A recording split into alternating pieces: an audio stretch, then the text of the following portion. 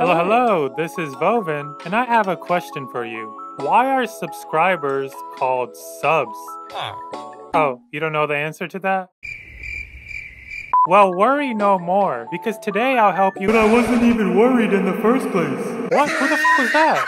Let's start by looking at the definition of sub, a submarine. The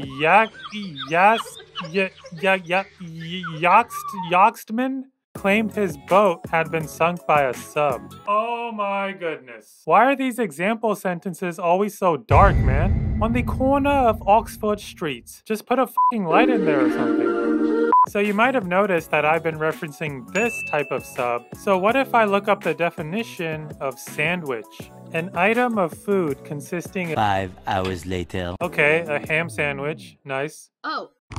Oh, there's another one. Insert or squeeze between two other people or things.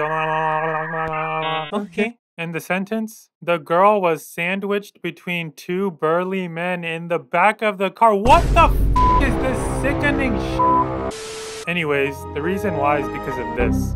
That's it. Yeah.